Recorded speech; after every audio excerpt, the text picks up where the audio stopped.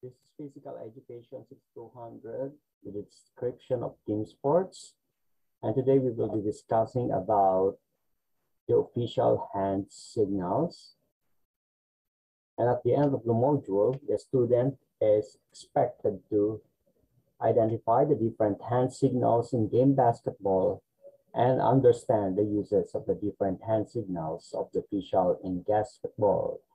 But before I give you the official's hand signals, let us know first the duties and responsibilities of the referees in game basketball. An official in basketball is a person responsible for any spotting rule violations and enforcing the appropriate penalties in basketball. Officials are vitally important to any basketball game as they help to ensure a level playing field that prevents either team from having an unfair advantage. The referee's main job on the basketball court is to administer fouls and calls whenever the rules are not followed. They must do so to the best of their abilities at all times without any subjective judgment. The referees must stop it all in the game and make sure the game is always played as fairly as possible. Officials need to remain focused and properly positioned throughout the game, as even the smallest mental lapse can represent the difference making the right or wrong call. And that is the duties and responsibilities of the referees in game basketball. So the official ensure the progress of the game and every violation or any interruption of the game, fouls committed, whatever types of foul it is, it should be implemented. First, in the pre-game, in the in-game, and also the post-game, it is the responsible of the officials to follow all the rules and regulation of the said game. So here is the official's hand signals or the mechanics of the referee. First, we have the classification of game clock signals. Stop the clock. The official raises his hand up with an open palm to indicate the running time clock must be stopped. In any violation or any interruption of the game, the official raises his hand up with an open palm, signaling that the clock must be stopped. Second, stop the clock for foul. In case of a foul, the official raises one clenched fist to stop the time for attending to a foul. So once a player committed any kind of foul or any types of foul, even a technical foul, the referee must stop the clock for foul using his clenched fist. And that is the difference between the stop clock and the stop the clock for foul. And the last one for the game signals, we have start the clock. The beginning of the game is signaled by the chop of a hand of the official. So the referee must start the clock by chop of a hand. In the beginning of the game, the official administers the jump ball. And once the player taps the ball, it is the duty of the referee to signal to start the clock. And also, another situation here is that once there is a player inbounding the ball, the referee makes sure that he is going to start the clock, signaling the timekeeper that the ball is alive and the time is alive. So that's it for the game clock signals. Next, we have the scoring. We all know in basketball that we have 1 point, 2 points, and 3 points. So in 1 point, the official holds up one finger and a flag motion of the wrist is executed to signal that 1 point has been obtained or attempted. Next is 2 points.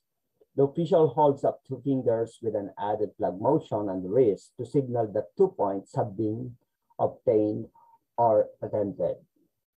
In any kind of shot, dunk shot, layup shot, jump shot, or any types of shooting, The conversion in basketball is only 2 points unless you are tried to attempt on the three-point shot area. And this one, the official holds up three fingers on one arm to signal an attempt at a three-point shot, while holding up three fingers on both arms means that the shot has been successful. And there are two referees. The lead referee is the referee position himself under the basket or under the goal, while the trail referee is the referee position himself behind or beyond the rainbow territory or the three-point shot area. So this is responsible by the trail referee to raise his one hand if there is an attempt in the three-point shot. And immediately, if the basket is counted or has been successful, immediately the referee will raise his both hands. So another one is the interruption of the game, which is the substitution. This is characterized by the forearms forming an X in front of the chest of the official. The team may choose to substitute a player provided that the ball becomes dead and the game clock is stopped, or the ball becomes dead following a successful or only free throw. So the referee will use the stop clock followed by forming an X in front of the chest, signaling to the table official that there is a substitution. So the coach will suggest or command their players to report on the table, and the table official will mark who will be the player to be substituted. So it's about time for the player to in if the official signals a beckoning in. The official beckons the substitute player to enter the court to officially let him/her enter the game with an open palm waving towards the body. In other words, this is the only time that the player must enter inside the court as a replacement player. Another interruption of the game is the charge timeout. The timeout is charged against the team whose coach requested or was first unless it is granted through a field goal scored by the opponents. The official forms a T with his arms with an open palm touching the finger of the index finger. Again, the referee will use the stop clock and signaling the timeout. So the timeout is given to the coach who requested first. And also after a violation, after a foul, or any interruption of the game, the coach has the privilege to call for a timeout. Another kind of timeout is the media timeout. Media timeout is determined by the organizing body of the competition who has the right to choose whether or not to apply this. For each period, only one media timeout is allowed. The first timeout in each period shall run for 60, 75, 90, or 100 seconds. Teams are allowed 2 timeouts in the first half and 3 timeouts for the second half. It is done with an open arm stretched sideways with clenched fists. So the only difference here now is that in charge timeout, there is a T signaling that there is a timeout requested by a coach. But immediate timeout, open arms or stretching sideways of the referee is or must be visible. So what is all about media timeout? It is by the requesting of the organizing body that there is a mandated timeout, especially if it is a commercial league and the basketball game is televised. There is a sponsor, and sometimes there is a media or a press interviewing the player or the coach and other officials of the game. that media timeout is being in charge. Another classifications in the hand signals, the informative. It is the duty of the referee to inform the officials table, the players, and the whole bench what happened during the game. The first one is cancel score and cancel play. Procedures like motion using the arms and once across the chest, the score is not declared counted or the play is canceled. Here is the scenario. If the player is in the act of shooting and he was fouled by a player and there is a conversion of basket, but if in the discretion of the referee there is no act in the act of shooting, the referee will immediately cancel the score and signaling that the foul had been committed on the floor. So in any violation, the play must be canceled once there is a score delivered or the score has been successful. So another informative is communication. This signal is characterized by raising one thumb up. This is a communication between the two referees, the communication of the referee to the table official and also to the player. One situation here, if the player is inbounding a ball after a violation or after the foul, the referee must signal with his thumb up to his partner, meaning to say that the ball is alive and the time is alive. So it is about the referee to give the ball to the inbounder.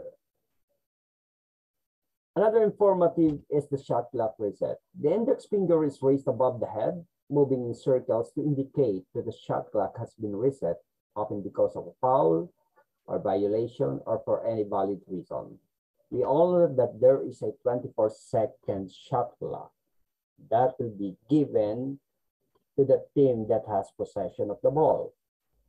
And it is a signal by the referee if the ball is converted, if the ball hit the ring, or in any violation or after the violation or any valid reason that the shot clock reset is needed. Another informative is direction of play and or out of bounds. While pointing the direction of the play with two fingers and with an arm parallel to the sidelines, the official signals where the player must go or if the play is getting out of bounds. Direction of play is where the player or the team has control of the ball going to the front court. And out of bounds is the area where the player will inbound the ball. So this is the time that the referee will pointing on the direction of play using his two fingers. Another informative is held ball and jump ball situation. The official holds up two thumbs and then point to the direction of play using the alternating possession arrow. A jump ball decides whose team is in possession of the ball and start the first period. In the beginning of the game, the referee administered the jump ball. So after the jump ball, while there is a rally or the game is in play, if in the situation or any situation of the game there is a held ball or a jump ball situation, this time the referee will not administer a jump ball. But of course, he will stop the clock and raising his two thumbs up. And the third is direction of play. And why direction of play? Because there is no jump ball administered by the referee. It is the alternating possession instead. And by using of the alternating possession arrow, which is in the table official. So the referee will immediately decide whose team will inbound or has the possession of the ball. This time for the violations. Traveling. By rotating the fist, the official may signal the traveling violation. Traveling is the illegal movement of one foot or both feet beyond the limits outlined while holding a live ball on the court. But first, what is traveling? When you are running, jogging, or walking with a ball without dribbling, it will be considered or it will be called as a traveling violation. If you take 3 or more steps in layup or any kinds of shot, it will be called for a traveling violation. So remember this, that once you establish your position, make sure you know where is your free foot and where is your pivot foot. The pivot foot is in contact of the floor while your free foot can move in any direction while you are holding the ball. And once you commit traveling, the referee will raise his stop clock followed by rotating the fist, signaling the traveling violation. Another violation is illegal dribble and double dribbling or double dribbling. The official makes light patting motion with his her palm to indicate double dribbling violation. When the player starts and ends his dribble and starts to dribble it again, it is considered a double dribble and considered a violation. So we all know that in the dribbling, as basic fundamental skills in basketball, we are dribbling with our finger pads and not with our palm, but with the help of the wrist action. And if the player dribbled the ball and stop and dribble it again, it is considered a double dribble.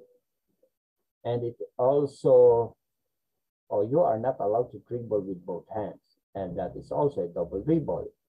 And another kind of illegal dribble is carrying the ball. For another term for that is lifting the ball or palming the ball. Because you are using your palm and not your finger in dribbling the ball, the official makes a half rotation motion of his palm to indicate that the player has not dribbled the ball in his her possession. So another violation is 3 seconds. With an extended arm held out and the show of 3 fingers, the official signals a violation of the 3-second rule.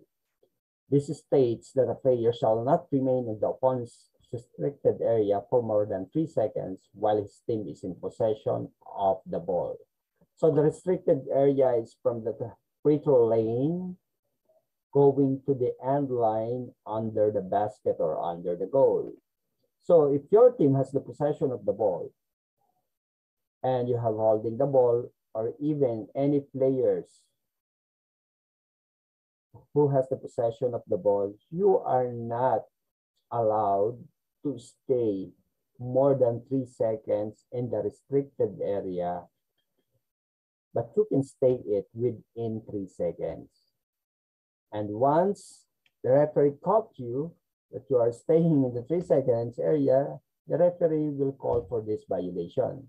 They stop the clock, the visible count, followed by pointing his fingers with 3 fingers to the restricted area, and he called for a 3 seconds violation. Another violation is 5 seconds. The official holds up 5 fingers, signals the rule for the closely guarded player in charge of the ball to pass, shoot, and dribble within given 5 seconds. In other words, if you're dribbling the ball and you stop, and one player or one defensive player hassled you or harassed you or giving a tightly guard or closely guarded, you are only given 2 options: to pass the ball or to shoot the ball. And if not, you will be called for 5 seconds violation. Another rule for 5 seconds violation If the player failed to inbound the ball after a foul, after a violation, or any interruption of the game, the referee will call for another 5 seconds violation. And also in the free throw lane, the shooter or the shooting player will only given 5 seconds to shoot the ball, or else there is a 5 seconds violation and the referee will stop the clock and signaling 5 seconds. Another violation is 8 seconds. By raising 8 fingers up, the official signals the player in the backcourt who gets the ball into play to get the ball to the front court within 8 seconds. So this is a part of the player who's inbounding the ball and the receiver.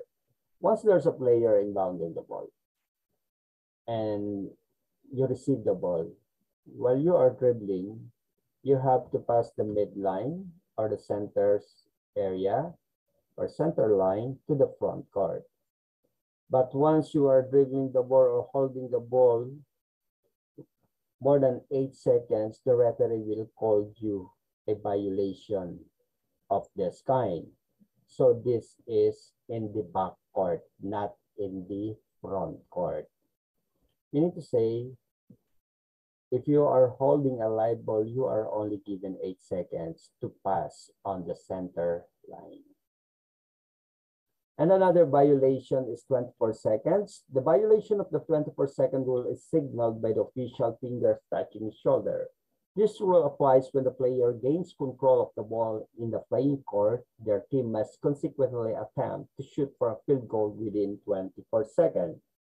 So automatically, the referee will stop the clock and touching his shoulder, signaling that there is a 24 seconds violation. If your team has the possession of the ball, you are only given 24 seconds to execute, to shoot, or even to hit the ring for about 24 seconds, but not more than 24 seconds. And if it's happened, the violation will be committed. Ball returned to backcourt. This violation happens on the backcourt to the front court. So the official with 2 fingers held out, wave his arm in front of his body, and this states that team in control of the ball in their front court may not cause the ball to be illegally returned to their backcourt. So once the player inbound the ball and receive that, the player with the live ball dribbling in the or going to the front court, and he is not allowed to bring back the ball to the backcourt, and he will be called for ball return to backcourt or a backing violation. So another violation is deliberate football. Another term for this is kicking the ball. The official points to the foot he puts out to indicate the violation of the deliberate football. So kicking the ball is sometimes intentionally or even unintentional. But any part of this leg, your knee, your thigh, is not part of the violation for kicking the ball. Sometimes it is palming the ball or palm ball, rather. So deliberate pull ball by using your toes or any other part of your feet. So the referee will stop the clock and slightly kick, but not on the level of her hips or waistline, because it is basketball and not any kinds of sports that using a kick like taekwondo. So this time for a types of foul. So the referee here signaling a clenched fist and not an open palm, signaling that there is a foul committed by the defensive player or even by the offensive player. The first is holding. With a hand grasping the other arm downward, the official is indicating that the player committed the holding foul. It is the illegal personal contact of a player with his or her opponent interfering with the freedom to move, or the player is impeding the progress of moving. That's why the player is holding or will be called for a holding foul. And this time the referee will raise his arms with a clenched fist and hold his arms in the chest level. So the other arm is straight with a clenched fist and then holding with the other arm. Another types of foul is blocking for the defense and illegal screen for the offense. The official places both of his hands on hips if players committed either of the aforementioned foul. Screening is illegal if the player did not recognize the time and distance of the opponent in motion when contact occurred. So the referee will raise his hands with a clenched fist and place his both hands in her or his hips. Now, what is blocking defense? We all know that the proper way in defense stance is for the cylinder principle. So you have to raise your arms vertically and you have to make a lateral movement or side to side. So that as a player, as a defensive player, you are not allowed to approach to the player to move forward so that once the player in progress of the dribbling and you are going to block his way, you will be called for a blocking foul. So what is illegal screening? The time and distance of the opponent motion when contact occurs. In this scenario, it is illegal screen once the player is moving or once the defensive player and the offensive player holding the floor is moving and you made a screening, that will be an illegal screen. Pushing or charging without the ball. When you heard the word charging, we all know that this is an offensive foul, but this is without a ball. The official holds both hands out with palms pointing forward, imitating a push motion. Charging is another illegal person contact executed by pushing on the opponent's torso. So here is in our body, you know. Well, this pushing is executed by the referee, meaning that there is a foul without the ball. Or sometimes a defensive player just push the offensive player. And another types of foul is hand checking, executed by the official by grasping the wrist of the other hand and holding a palm forward. This is used to signal hand check. It is an illegal form of defense in basketball wherein the player who is in defense uses his hands and arms to prevent the opponent from making forward movements. This is not like an holding foul or pushing foul, but you are just placing your hands. For example, if you are a defensive player, you are now to place your hands behind his back. That will remain for a few seconds.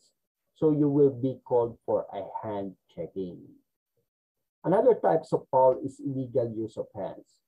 To form this signal, the official holds his clenched fist downwards. Illegal use of hand is when the hands of the player extend outside the cylinder principle. So you're going to swat away of the hands of the other player, just like in rebounding. Player A and player B battle for rebound, and player A committed the ball by swatting away the hands of the player. So that is one example of illegal use of hands. Another types of foul is charging with the ball or the offensive foul. This time with a clenched fist against an open foul. Foul of charging is committed by the player. Obviously, this is a foul committed by the team who has possession of the ball or the player who is controlling a live ball. So the referee will immediately raise his hand with a clenched fist, followed by an open palm at the chest level, and the other arm will do the punch on the palm. And that is the charging with the ball. Illegal contact to the hand. Upon illegal contact to the hand, the official strikes the palm towards the forearm sideways. meaning that you are contacting on the arms of the player. Excessive swinging of elbow. This rush action may become a cause of injury, and the official signal its excessiveness by swinging his elbow backwards.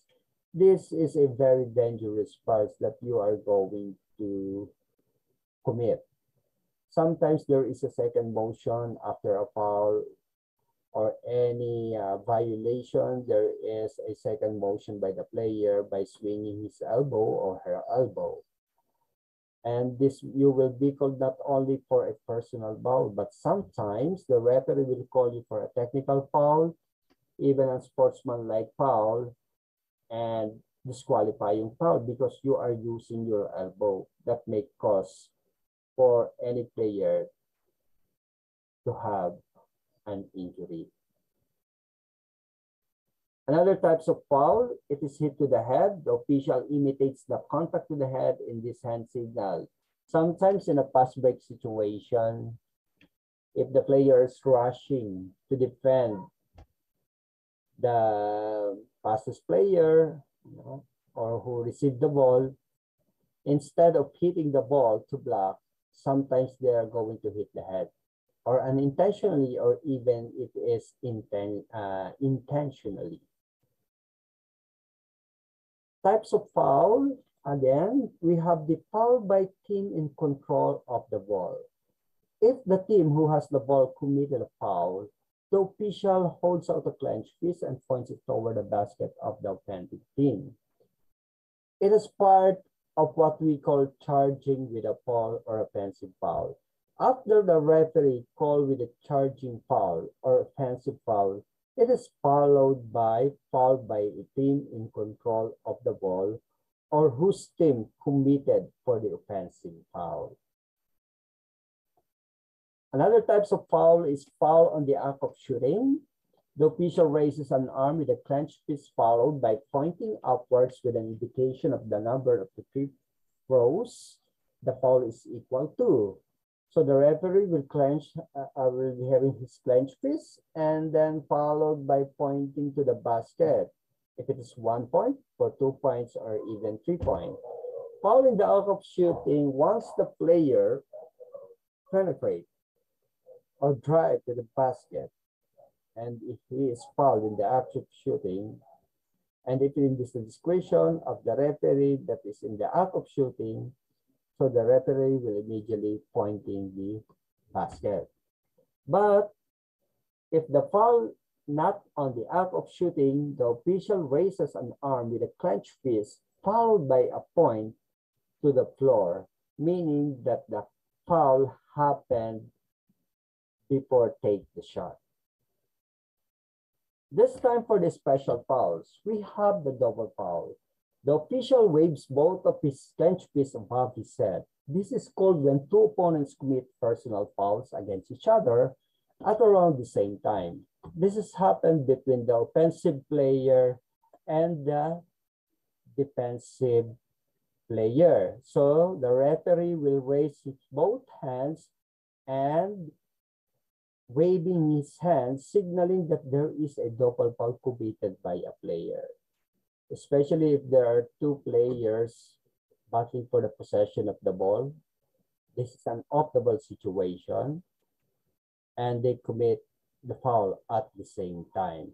So, in this double foul, the alternating possession arrow is in effect. Another special foul is technical foul. Any non-compliance with a set of the rules of the game is considered a technical foul. The official forms a T with his hands with one palm hovering above the other hand in a vertical position. So the referee will clench fists and signaling the technical foul. Anybody will be called for the technical foul. The player inside the game, the bench, the coach, will be called for technical foul if they failed to follow the rules of the game. A player will be called for a technical foul once they delay the game, once they pull the ring or even grab the ring or pull the net.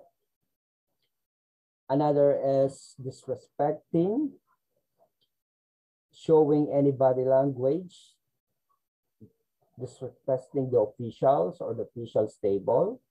And the coach will also be called for a technical foul.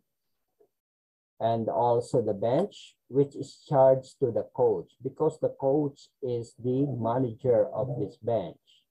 So a lot of rules inside and outside of the game in the bench will be called for a technical foul. And it is also technical foul if the player is having an argument or conversation with the audience that will lead for any delayed or any infractions of the rule. So another special fouls is unsportsmanlike foul. The school judges what this player contact foul may be. They must come in the form of excessive or hard contact of the player in an effort to get the ball. Free throws will be awarded to the player who was fouled in this situation. 2 for a player not in the act of shooting at the time of the foul, and an additional 1 for the player in the act of shooting. The official does his hand signal by grasping the wrist above the head. So this is like a holding foul. The only difference that in a unsportsmanlike foul, the referee will hold his hands above the head, while in holding ball, it is in the chest or shoulder level. So what is the penalty given? If the player is not in the act of shooting, there is a 2 free throws plus ball possession. If the player is in the act of shooting and the basket is converted or was converted, there is a 1 free throw, a bonus shot, and of course, there is a ball possession. And the last special foul is disqualifying foul. The official holds up both of his clenched fists in the event of a disqualifying foul. And this foul is characterized as any flagrant unsportsmanlike action by a player or team bench personnel.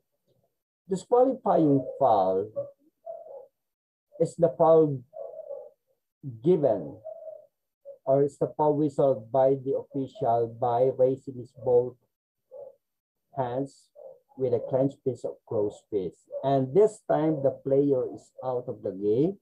He or she can no longer stay on the bench and he will leave the competition control area. And that's it for the officials' hand signals. We have the game clock signals, the scoring, the informative, the violation, the types of foul, the substitution and timeout, and the special fouls. Thank you for listening. Goodbye.